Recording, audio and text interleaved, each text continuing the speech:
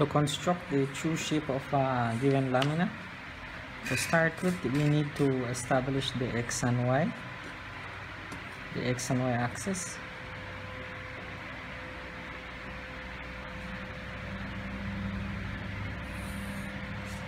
I just produce a very short line, the 10 millimeters, to give us that required distance. At the moment, I'm just using construction lines. I'm hoping that you guys are able to note. Okay. Then I need to set off the front elevation. So what I'll do, I'll establish here vertical, and given that this is the x and y, I need to establish here 70 millimeters. Set off 70, and 20 millimeters. Okay, so I will obtain 2 points, two more vertical lines. At the moment, I'm simply drawing the lines without any worrying about the distance or the length, in other words, that is. So we have 3 verticals. Okay, so this is point A. I need to find point B here, and then I need to find point C here. Okay, and we're given that this is the x and y. I know exactly now what would be the length of x and y. I can go ahead and I can darken x and y.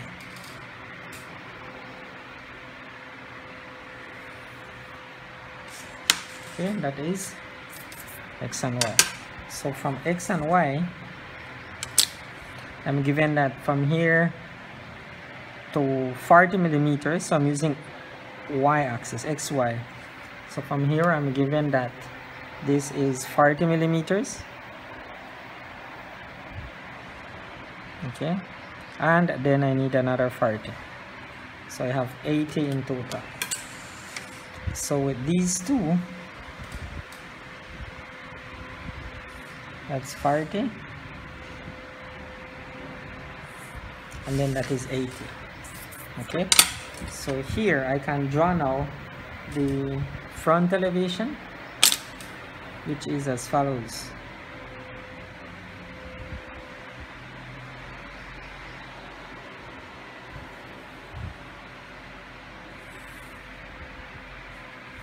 Okay,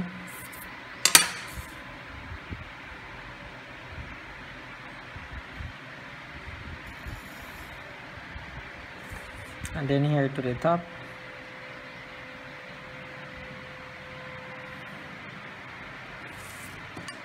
all right, there we have front elevation. To get the plan, I need 10 millimeters, which I have already. Then from here, from the x and y, I need 40 millimeters, it should be here. And then from the c, I need 10, and then I need 50. Okay, this would become point B. So I can draw now the required plan, and the plan would look as follows.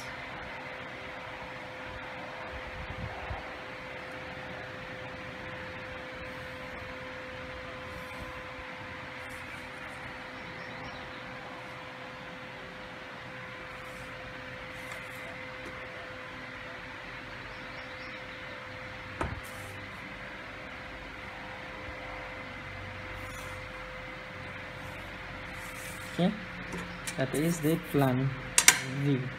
So now I can set off my points to label accordingly. I have a label below.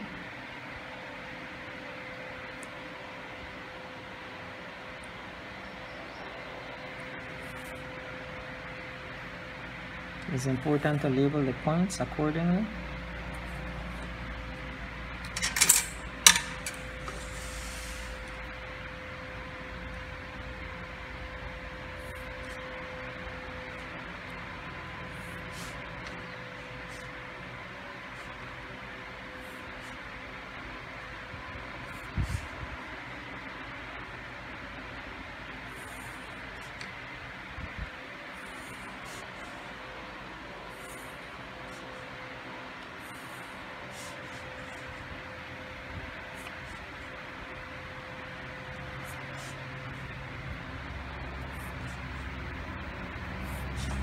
Okay, so it goes as follows.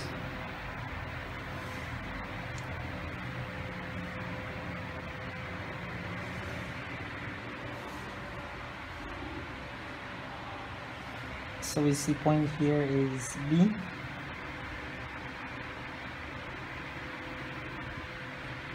This is C. This is A. This is A prime, C prime, and this is B prime. This is Y, and this is X. Okay, X and Y axis. So we need to obtain the true length of each of the three lines, 1, 2, and 3. Okay, but we're going to get 2 from the front and then 1 from the bottom.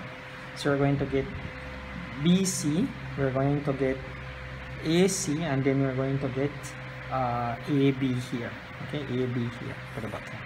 So we're going to start off first with BC. So I'm projecting this point and this point.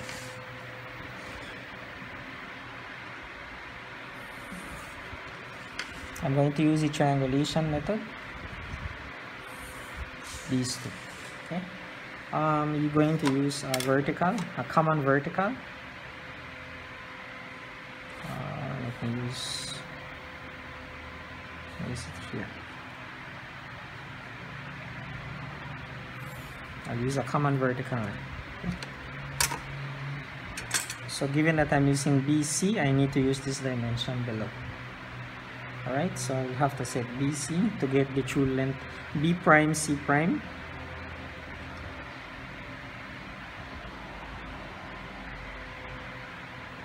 Okay, that is the radius, and I'll use this point. And I square.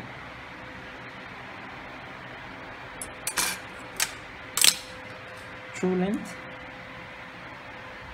of line B, C, of length BC.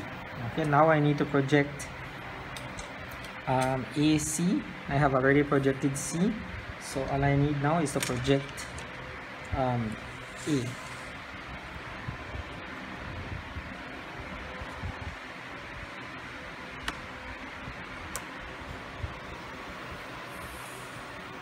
Alright, so given that I'm projecting to the top, I need to use the dimensions from the bottom. So this is AC1.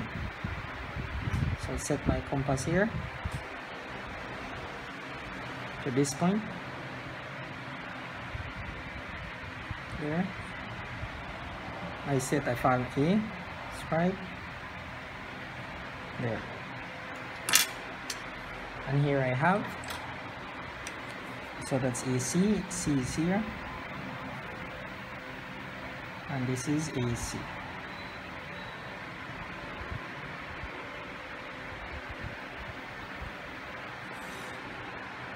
Okay, true length of AC. Then the last thing to do now would be, given that we don't have space here and here, then we need to project here to the bottom. So we'll project AB. I'll extend B first. And I want A. Okay, so I'm looking for A here.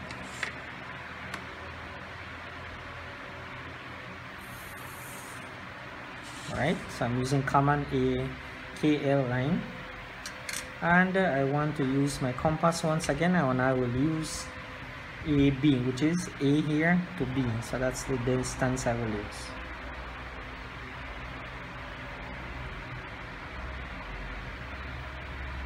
Okay, AB. And this is what I set here, and I spread.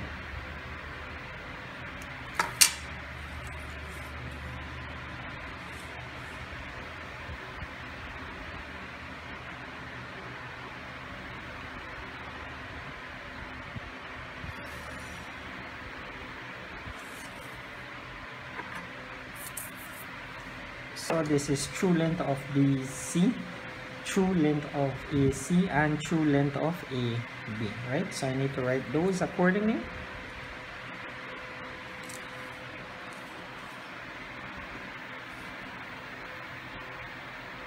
Five, 5, 5. So as not to get confused, we need to write that information.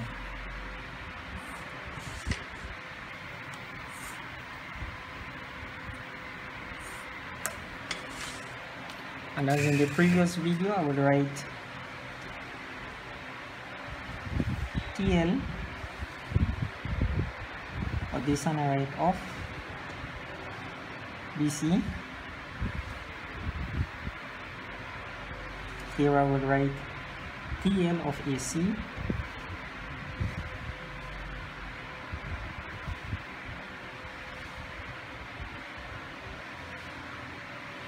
and here TL of AB.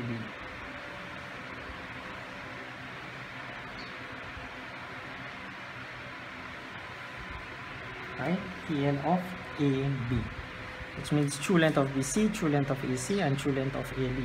At the end, I will erase this. Okay. When I finish to obtain the true shape, of the figure, I now need to use this space that I have, and use these dimensions. So I will start off with a base. I will use this area. Alright, I'll just draw a line, any length at the moment. That will be the baseline. Here I will start off to construct the true shape of the lamina. So I need to start off with the base, which is AB. Set your compass to this given radius.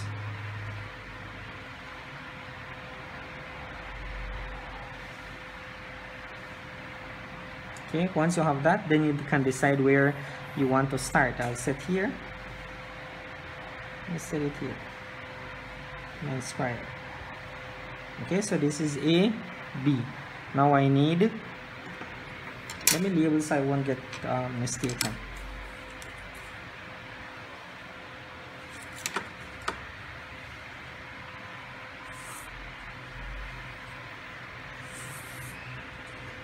I'll extend this 5 mm just for argument's sake. Okay, then I need now to use the other dimensions that I have been provided with. So I need AC now and then BC. So let me set AC. Okay,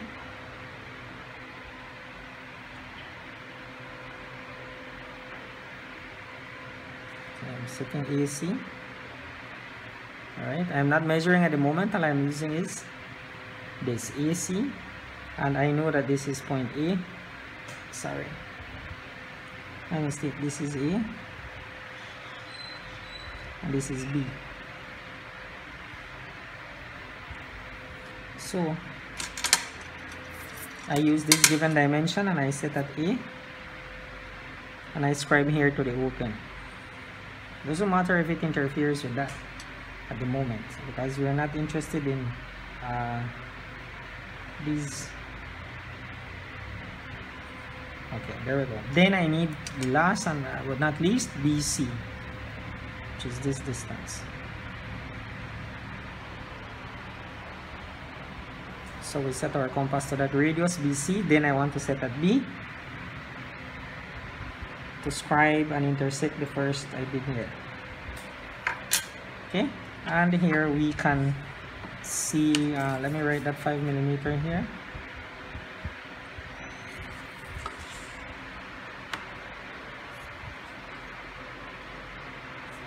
So this is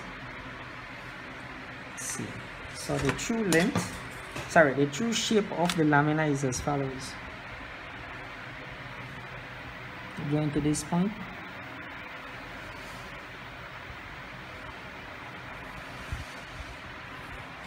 Then we join to B. And last but not least, AB.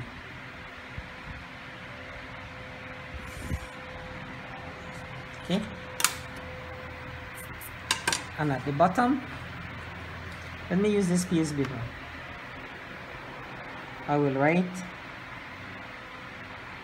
true shape TS of lamina.